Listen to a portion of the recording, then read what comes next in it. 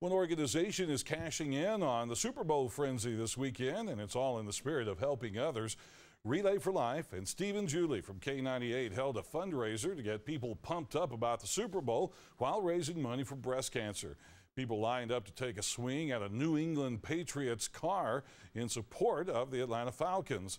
Skinner's Body Shop donated the car, and community volunteer Lisa Hatz says it's all about having fun and raising awareness. This county has a very high cancer rate, and that's what we're here for. We're trying to find a cure.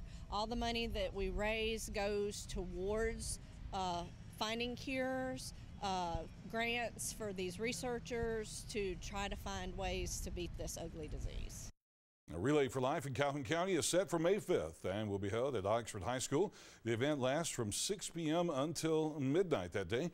Anyone can sign up, and donations are always welcome.